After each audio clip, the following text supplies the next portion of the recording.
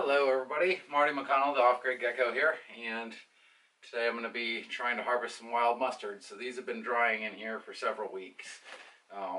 Now mustard plants you can usually spot not only by the type of little beans that they make, but also by the flowers. Mustards are in the cress family. So when they come up, they'll make a whole bunch of little, like everywhere there's one of these little pods on here, there was a little flower in the shape of a cross. It's got 4 petals and they're equally distant from each other. When those flowers go to seed, they make these little tiny beans, and I'll get a close-up shot later of the plant so you can identify it. I think I actually did a video on wild mustard, so I'll link to that if I have.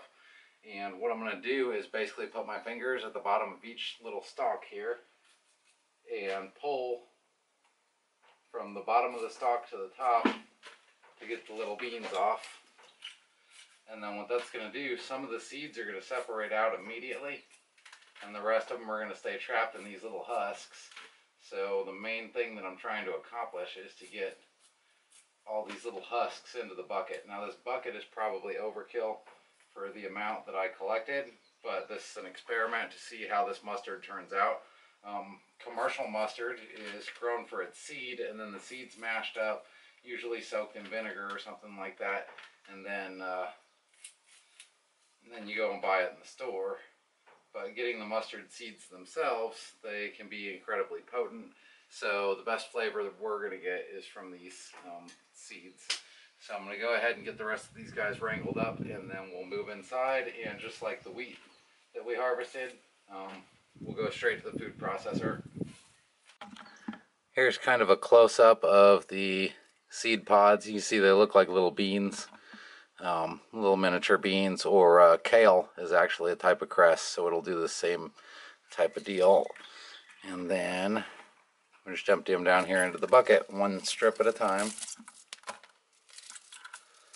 And you might be able to see some of the little loose seeds in there hanging around. Got the stalk with that one.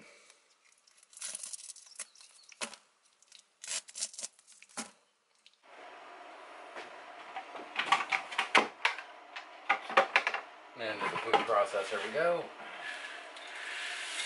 Oh. May have lost a couple, that's alright. I still got wheat and all kinds of other stuff around. So yeah, this bucket was definitely overkill here. But there's a little pea cricket in there. Save that guy for later. Alright, and a word to the wise who choose to learn from the mistakes of others. Probably a good idea to wear gloves when you're stripping these off when they're dry, because it cuts your fingers up. So now with magic recipe here, we're going to see if this works or not.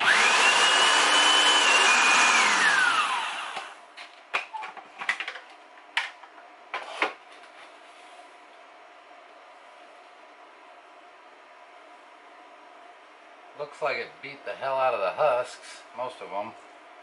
Oh, where are all the seeds? Go ahead and take this guy out so he doesn't interfere. So far it just smells like an herb. Need my thing. Where's my thing? Now, unlike with other grains, winnowing and mustard seeds I have found does not work particularly well. So what I'm trying to do is get most of these husks out and just kind of shaking them around a little bit. I want to save them because some of the seeds are definitely going into here, and then with any luck I'll be able to filter out the seeds by running them through a mesh screen.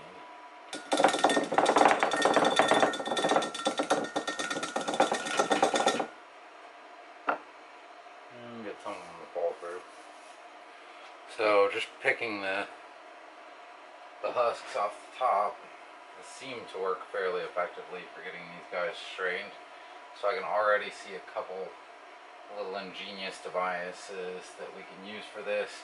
So I could basically put this into like a type of funnel and just strain it, and these guys should stay on top. I'm I'm also going to try an ordinary colander. In ancient times, a simple basket, like a grass basket, could be used, but I'm not going to go out and whip one up because I got limited time, as always. When I get more time and start getting everything a little more self-sufficient around here, then things will hopefully clear up and I can do some of that fun stuff. But for right now, I'm going to try a little colander and a little pan and see if I can shake any of the seeds loose out of this first, and then if that works well, then I'll add that to the mix and we'll get these guys all together, and then we'll try the funnel technique to get the rest of the chaff off the top.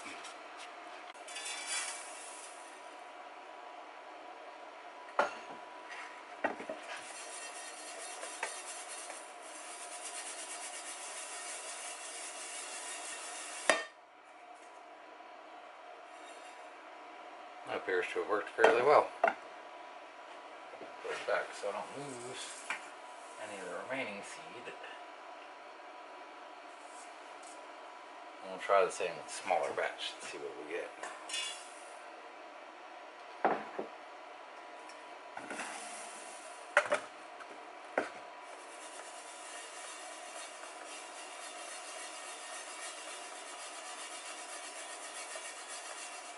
So that had a lot of seed and very little leafy matter in it.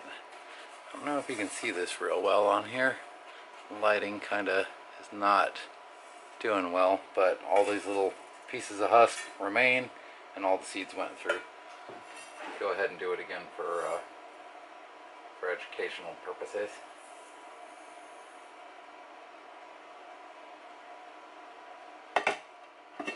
Put the leftovers in this thing so that we can see if we can get more seeds out later.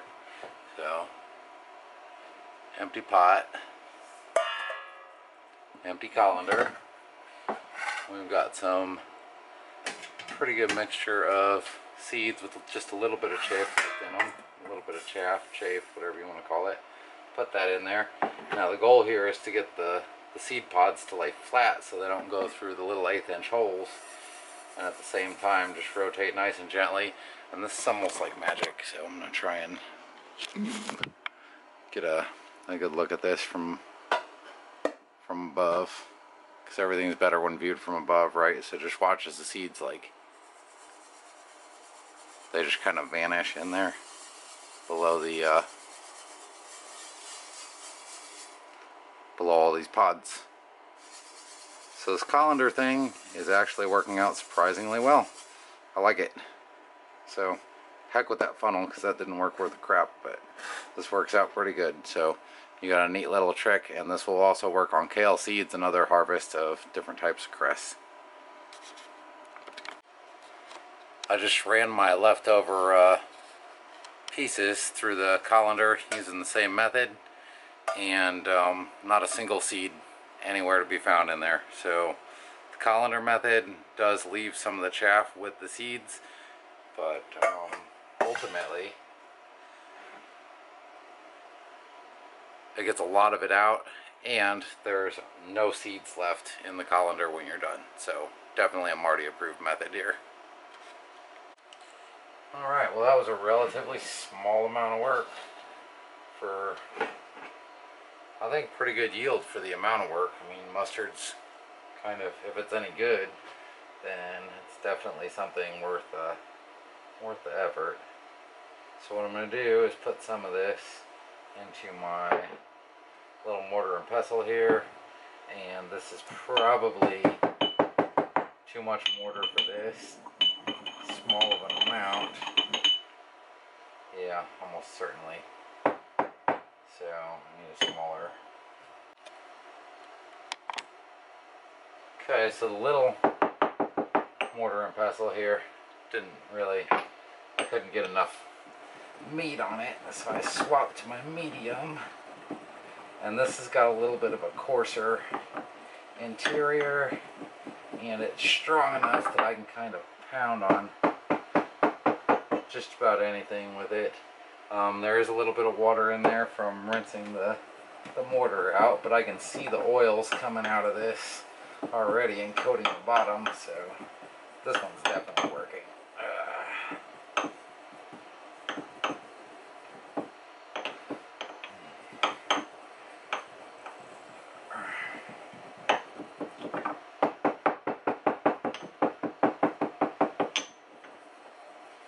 Now if you get one of these, coffee grinder might actually work best for this for most people. I'm just a mortar and pestle kind of guy. This does take a little bit of skill and practice to learn how to use these, and you just gotta kind of figure out a technique that works for you. But mainly, the concept is you're mashing this up between two rocks. So let's keep that in mind. And this isn't, I was hoping this would powder up. Maybe it's just the water content, or maybe some of the oil from the seeds, but let's see.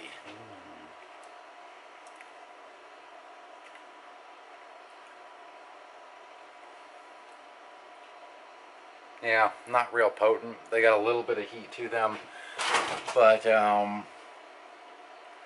ultimately, I mean, it was pretty easy to get the seeds, but these are not super flavorful, so I might have to look for another variety of cress to try this with. But at least now I know, you know, this is a viable method. It works. So if I find another variety of cress out here with maybe like a little more peppery punch, I might definitely give it a shot. And depending on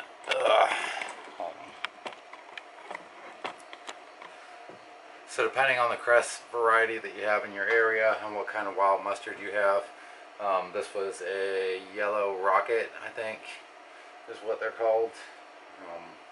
So other mustard plants might have more effect, it might be better, or this might just be too small of a sample for me to really get a good flavor taste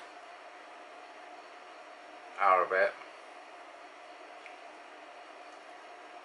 I mean, it definitely has its own flavor to it. It's kind of a strong earthy flavor with just a little bit of heat. So not what I would expect from a mustard plant, but then again, the mustard that I'm used to eating has a lot of vinegar in it, so you get that sour, acrid taste. I might do some more experiments with this, just soak it in vinegar and make a paste out of it and see like how it turns out. It's definitely something worth trying. It definitely has a strong flavor to it if you get enough of it. I saw that first deal there. I just took a little tiny, like half a grain sample. But yeah, you get enough on your tongue to taste it, and it's definitely got like a lot of earth tones in it and a lot of interesting. I'm gonna have to find something to put it on to mix it with. But I have a feeling once I mix this with vinegar, like it's gonna create a kind of a potent mustard. It's just, it doesn't have the heat profile that that you expect with the mustard. So that might be interesting, might be cool. I'll give it a shot, and I'll try and do a video on it in the future to let you guys know how it turned out.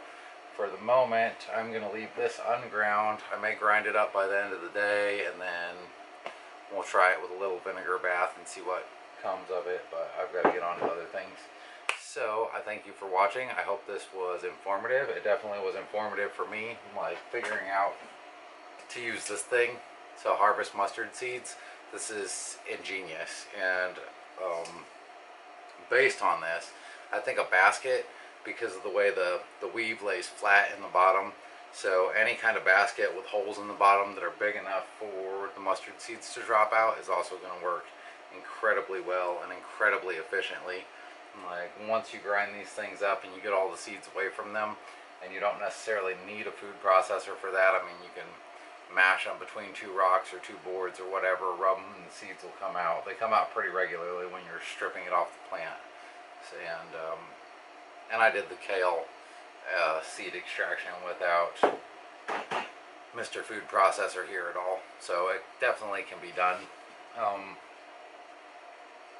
Yeah, but there's the magic trick right there. Metal colander with little holes drilled in the bottom. You're good to go. And this is a flat bottom, so that when all the little seed pods get there, they just kind of float around over the holes instead of going through them. So I learned a lot. Hope you learned a lot.